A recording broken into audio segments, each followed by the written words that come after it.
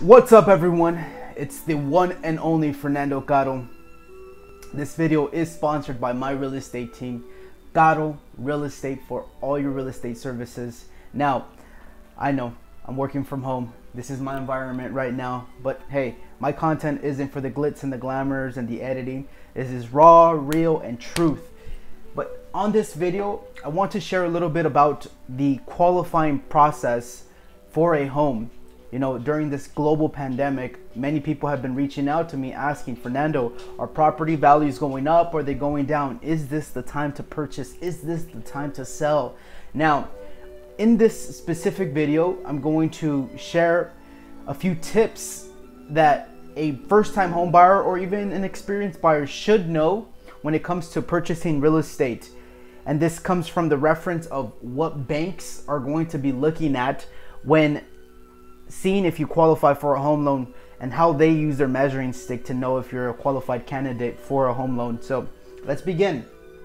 Number one, you must begin to ask yourself first and foremost, and I like to ask all my clients this, is how motivated are you into beginning the process of buying real estate or beginning the process of meeting with a realtor like myself or my team members and starting forward and initiating that journey? Because first and foremost, before anything, you have to look at yourself and understand, is this what I truly want to do? And am I truly ready to take the next step? So I need to ask myself, one, am I ready for this process? And if the answer is yes, let's go to number two. Number two, am I willing to do whatever it takes to make sure that I get into a home to secure my future, to secure my family, to secure the dream of owning an asset? If that is a yes, then we go to step number three. First, you're ready. Number two, you're willing. And number three, are you able, are you capable of buying? You see, many people reach out and they meet the threshold. They're motivated, they're inspired, they want to buy. Number two, they're willing to do everything. They're like, Fernando, what do I need to bring you? What documents do you need? How can we begin to start this process and expedite, right? Those two are very important. Now, number three, are you able to buy? This is what the banks will begin to use to see if you qualify for a home loan, right? So before you go out and start looking for properties and get excited and just to find out that you weren't able or not qualified to purchase, let me share some light to you guys right now. First, you want to see where your FICO score is. Get a measuring stick. Where is my credit score? A few free outlets or free sources to check before even running your credit. You can use an app called Credit Karma. Credit Karma will give you a generalized basis of where your FICO score is. Now, banks, we have 3 credit scores as an individual entity. I, Fernando Caro, have 3 credit scores, right? My Experian, my Equifax, and I forgot the other one, right? But it doesn't matter.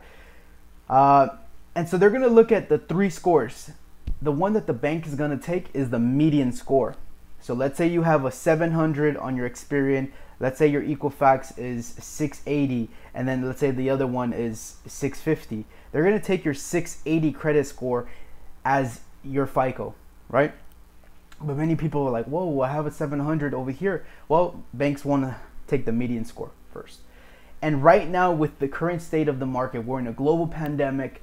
Banks have tightened up their guidelines. So there are many lenders out in the marketplace that will loan out money to people with 580, 600, 620, 640. Now, I like to give my clients a basis of what should they aim for.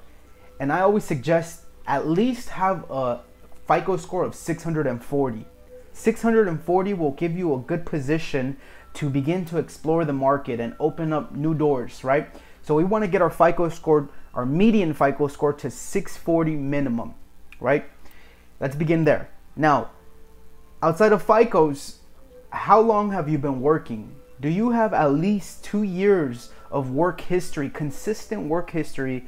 It could be at the same job or it could be at a different job. Maybe you transferred jobs and you went right into it, right? You didn't skip a beat. You didn't take 2 months off. You continued working. Does that qualify? Absolutely.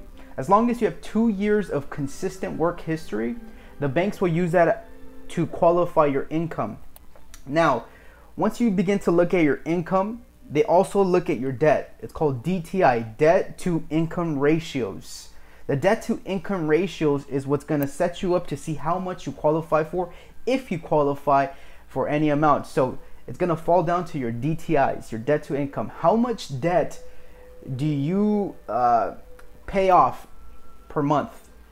So for example, let's say you have 3 credit cards and your total amount of debt in these 3 credit cards is $6,000. However, every month you pay $100 for each card, the minimum payment, right? That's $300 of monthly debt. Let's say on the flip side, your income, you make $5,000 a month, right? And your only debt is this $300 that you pay a month, and your income every month is $5,000. Well, your DTIs are looking solid. I can't give you the ratios, that's for a lender to give you.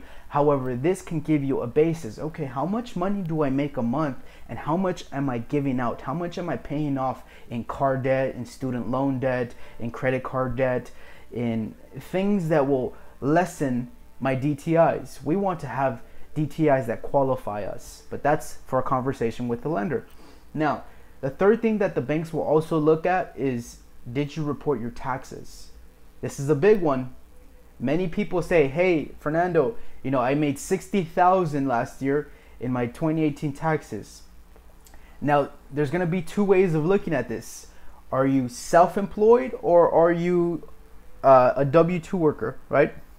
If you're 1099, you do your own taxes. How much profit and loss did you report?